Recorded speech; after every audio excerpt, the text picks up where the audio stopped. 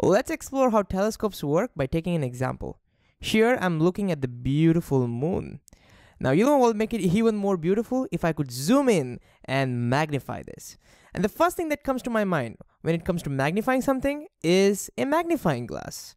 So let's go ahead and bring in a magnifying glass. Here it is. It's just a convex lens. Difficult to show that because it's pretty dark around. But I hope you can see. That's just a, yeah, there it is. You can see that that's a magnifying glass, a convex lens. Let's clip it close to our eyes and see what happens. We get just a blurred image. We don't see anything, just blurred moon. Why is that happening? We have seen in a previous video how a magnifying glass works in great detail. But in short, in order for the magnifying glass to work, the objects have to be within its focal length. If there's any object which is outside the focal length of your convex lens, it's just gonna look blurred. And we've talked a lot about this in a previous video, so if you need more clarity on this, or if you need more details about that, it'll be a great idea to go back, watch those videos, and then come back over here. The focal length of the glass that I'm using is maybe 20-25 centimeters, and the moon is what? Thousands of kilometers away. So there's no way we can magnify the moon this way. You'll just see blurred images. So in order to use our magnifying glass, somehow we need to bring that moon closer to us. And that's what a telescope does. It brings a faraway object closer to you and then uses a magnifying glass to magnify the image. That's how a telescope, that's the principle of a telescope. So all we need to figure out now is how to bring that moon closer to us. This can be done just by using a convex lens. Let's look at the theory first. So here's our convex lens. Let's say it has a focal length of f. These are the principal foci. And far away, here is our moon, the object of our interest. So here is our giant moon. And we've kept our moon right on top of the principal axis. All right? Now to figure out what's going to happen, we have to draw some rays of light. And we'll do pretty much the same thing what we used to always do. We're going to draw rays of light from the top of the moon. One ray of light we will shoot from here all the way to the optic center of our convex lens. Now remember, we have to at least draw 2 rays of light from a given point, and usually we would draw another ray of light parallel to the principal axis, isn't it? But this time if we draw that ray is going to miss our lens because our moon is so huge. So we cannot draw another ray of light parallel to the principal axis. So let us draw another ray which is a little bit below. It's going to hit our lens a little bit below the optic center. So these rays of light, after traveling through vast distances, will finally come over here and hit our convex lens. So notice that the 2 rays of light, by the time they come over here, are pretty much parallel to each other. That's because they are originating from a point which is extremely far away, sort of like infinity. And we've seen the rays of light coming from infinity are almost parallel to each other. The ray of light that's hitting our optic center goes undeviated. We've seen that as well. And the blue ray, let's assume that blue ray passes through the principal focus of our convex lens. Well, we know that the ray of light that's passing through the principal focus, what happens to it? Well, it's going to go parallel to the principal axis after refraction. So the top part of the moon gets focused at this point over here.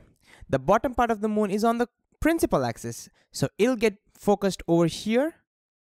And as a result, and so an inverted image of our moon is formed right on the principal focus over here.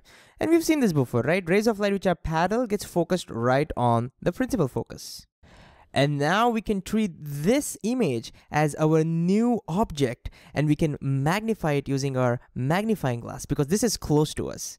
So notice how this convex lens has brought the moon closer to us. So this lens is usually called as the objective lens. So the purpose of the objective lens, so this is called as the objective lens. And the purpose of the objective lens is to bring, in some sense, bring the object closer to us, the faraway object closer to us. And so we'll call this as the principal focus of the objective, and we'll call this as the focal length of the objective. And since now this object is very close to us, we can go ahead, bring in our magnifying glass, and we can magnify it. So let's bring in our magnifying glass. So here's our magnifying glass. We usually call this as the eyepiece because it's kept very close to our eyes. And let's say its focal length is FE. We're writing that so that we can distinguish between these two focal lengths. And so now we can magnify this object. Now remember, to magnify any particular object using our magnifying glass. All we have to do is make sure that this object is within our focal length. That's the whole point. So we have to bring our magnifying glass and our eye closer. Not enough, not enough. We can bring it all the way till here, such that this new object lies right on the principal focus of our magnifying glass. And now, after refraction, the rays of light become parallel to each other because the object is kept right at the principal focus. And these parallel rays are now incident on our eyes, and our eyes can easily focus them on the retina. And look at the angle subtended by this new object. So we'll just have to draw a reference line from the top of this new object all the way to our optic center. We are assuming that the optic center of both the lenses are pretty much the same. So we're going to assume this is the optic center. And if we draw that, notice this is now the new angle that is formed right at our eye. And as a result, a huge image will be produced in our eye. And that's how this moon now will look very, very big to us. We'll talk more about this ray diagram, its magnification, a little bit later, but first let's demo this. So here's our moon one more time. So the first thing we'll do is bring in a convex lens, which is going to be our objective.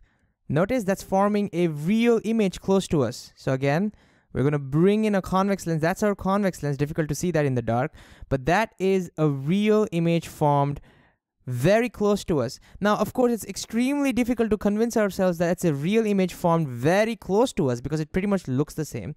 First of all, notice it's a little bit inverted.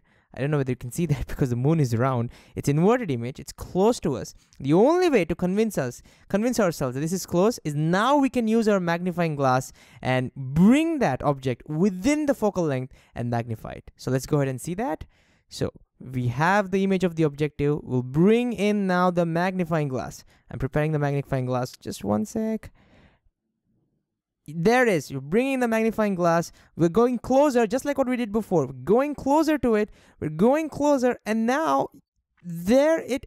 this is difficult, okay? But there it is. You can see the moon. Okay, I'm going to stop over here. We can see the moon magnified. So I took a couple of pictures. So here it is without the telescope, and here with the telescope. You can clearly see there is, this is a little bit more magnified compared to what we could before. Now, obviously the image is blurred because of many reasons. First of all, the lenses that I'm using are not ideal. They're bad lenses. There's a lot of distortions in them, and that's why it's not very clear. And more importantly, I'm holding the objective lens and the eyepiece and the camera with my hand, so it's extremely difficult to, position them. But hopefully, this demo could at least show you in principle how a telescope works.